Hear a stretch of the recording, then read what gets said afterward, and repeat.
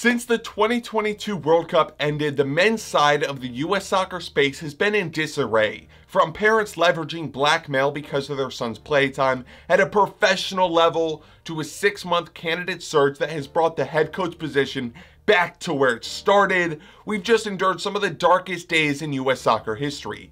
And the worst part is that it came after an honestly successful World Cup stint. But now we're here in the summer of 2023 dealing with a million different opinions about one man. And that's Gregg Berhalter's return to coach the United States men's national team. Typically, I'll be straight up. I don't like talking about Berhalter on this channel because I know how radical certain parts of the US soccer fan base can be. But now with this designated IMO series, there's no better place for me to discuss my opinion on this matter.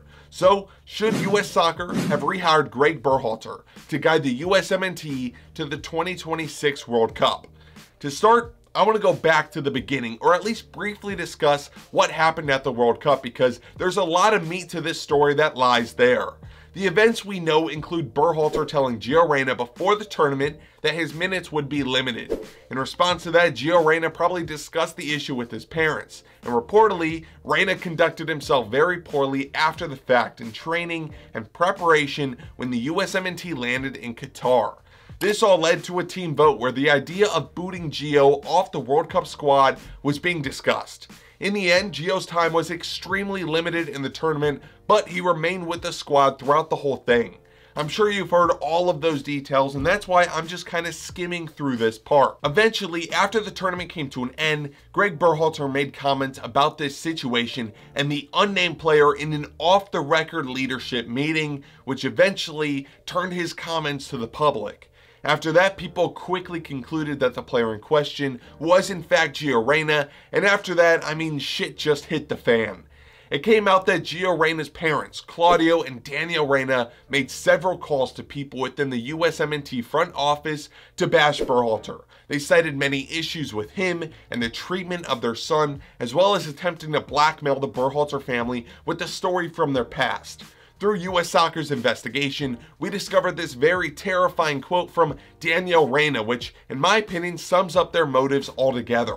To an unnamed US Soccer official, she said, "Once this tournament is over, I can make one phone call and give one interview, and his cool sneakers and bounce passes will be gone."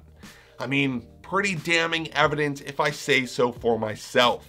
For those unaware, this information Daniel Reyna was threatening to release was about an incident 30 years ago where Gregg Berhalter had a physical altercation with his current wife, Rosalind.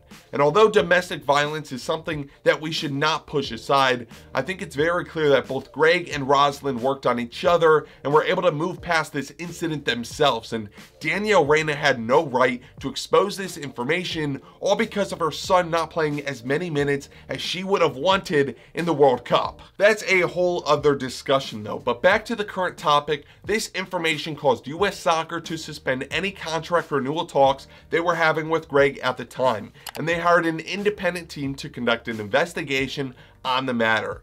In the end of that investigation, Austin and Bird LLP concluded that there were no wrongdoings with that Berhalter situation, and that if US Soccer wanted to pursue him as their next head coach, they were free to do so. And that brings us up to speed to where, for the past 6 months, US Soccer has been conducting their search for who would coach the USMNT on their way to the 2026 World Cup. In this process, US Soccer hired a new sporting director in Matt Crocker, who had previous experience with England as well as Southampton in the Premier League. Crocker would lead the way on the head coach hiring, and with no inside information or previous relationship with Gregg Berhalter, the search was wide open for the next coach. Reportedly, 10 different candidates were highly considered for this role, 2 of which being Jesse Marsch, who looked to be close to a deal for a little bit, and Patrick Vieira. The general idea from USMNT supporters was that it was time for a new coach to take the reins.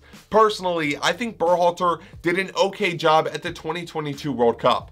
For me, with such a young squad heading in, my goal was to make it out of the group stage and be competitive, and I think we did that. I think in the World Cup, the USMNT shocked people with their level. Against Wales and England, I mean, we were the far superior team, and I think the Netherlands game was unfortunately just one step above us. But that doesn't mean I think Gregg did a bad job at the tournament.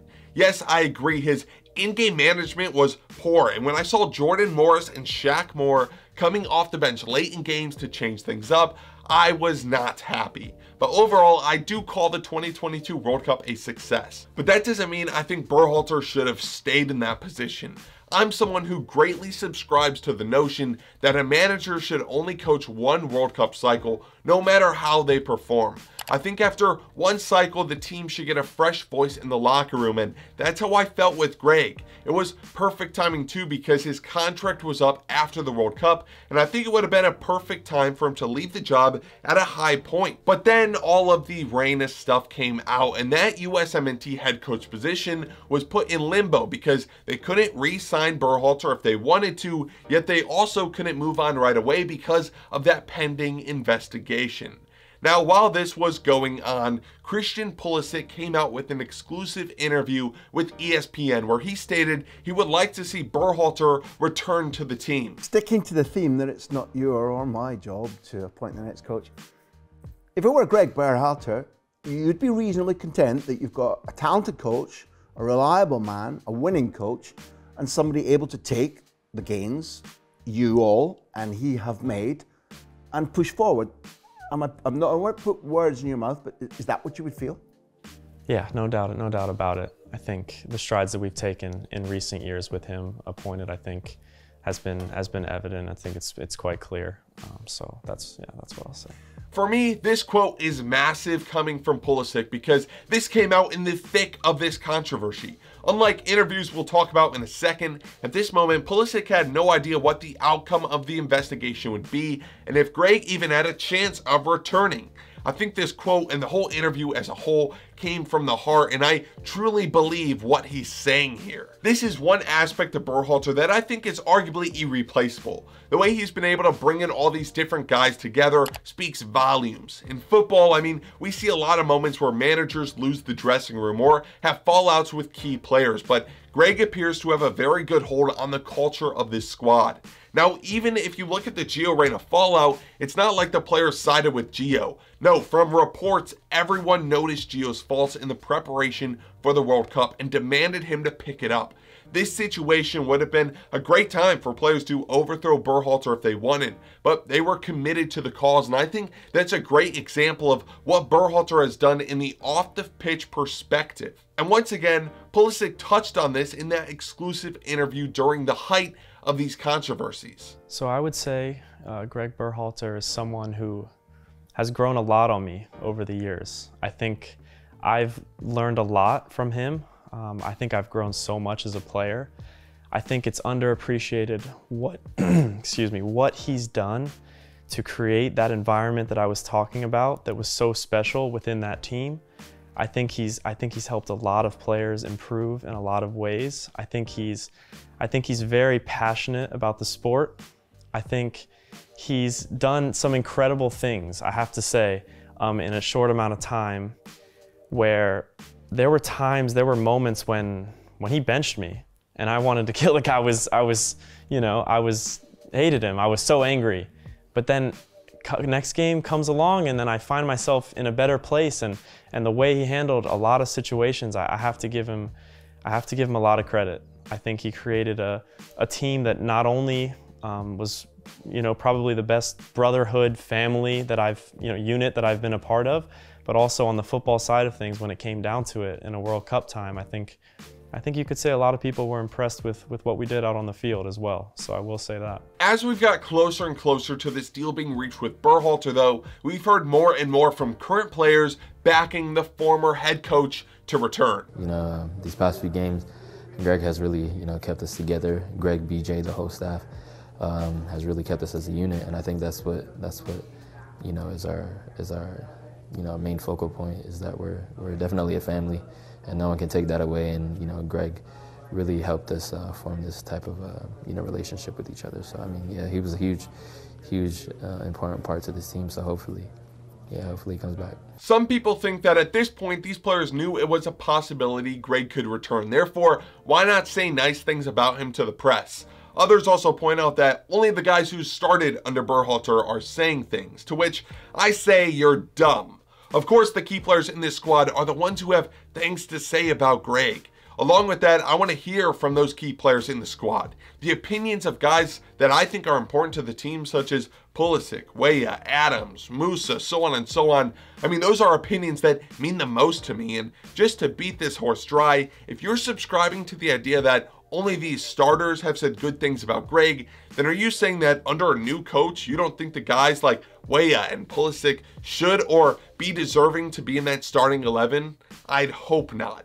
And now let's look at the other side of things, because of course there are guys who probably are not happy to see Berhalter back. For this, I'm looking at guys like Ricardo Pepi and Zach Steffen, who are two guys that were left off the World Cup roster by Gregg, and guys that Gregg has admitted to not speaking with since the World Cup. I'm wondering if you can confirm that you have not yet spoken with, first of all, Gio Reyna since the World Cup, but also a few prominent guys who were left off the roster, including Zach Steffen and Ricardo Pepi. I have not spoken with them. And, you know, like the Gio case, I think there's a number of individuals that you want to speak with. And ideally what you have is, you know, alignment with everybody. And all we're doing is trying to be great together. And it needs, you know, the relationships to be good. It needs players to be, you know, focused on what we're doing. And, you know, there'll certainly be time for that in these upcoming months. For Pepi, I think this very candid interview shows us a lot.